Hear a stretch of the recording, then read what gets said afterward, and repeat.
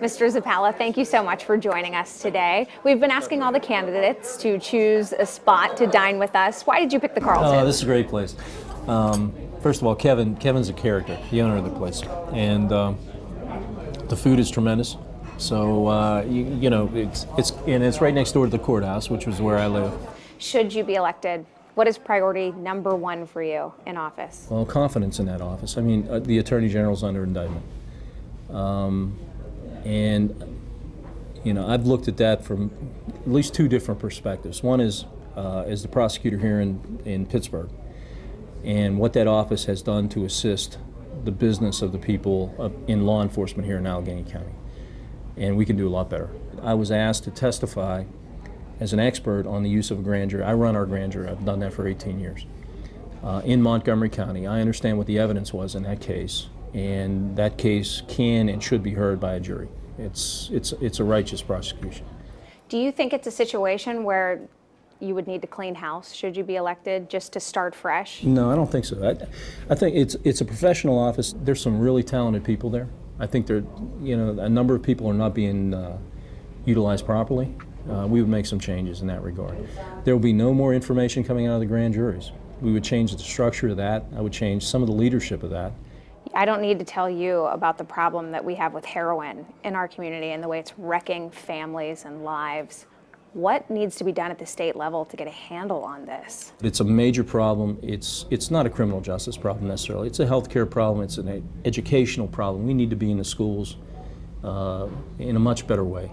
We've had a few cases here locally with officers being accused of inappropriate behavior during arrests and what have you. There's the question of fairness in some of these interactions that officers have with people in the community. Do you think that body cameras are needed to protect both parties in these incidents? This is a visual society. If the public, either individually or as sitting as a jury or a court of public opinion, can see objectively what happened in connection with an interaction with police, that's healthy. That's good for the public. We have reduced the number of complaints against police officers by 90% just by having cameras in police cars. I think body cams is a logical extension. Your opponent, Josh Shapiro, was recently endorsed by President Obama. Yes, it's what heavy stuff. What do you make of that? Well, I didn't vote for President Obama. I didn't support him, so I figured, what the hell. He's not going to surprised. support me. No. A cause that's near and dear to your heart is protecting children from SIDS. Yes. Tell me why that's such a passion of yours and what you've been able to do to help so many mothers. Cribs for Kids was born, and it came from trying to get cribs, the public to help us donate cribs at the Monroeville Mall to now a $5 million international operation where,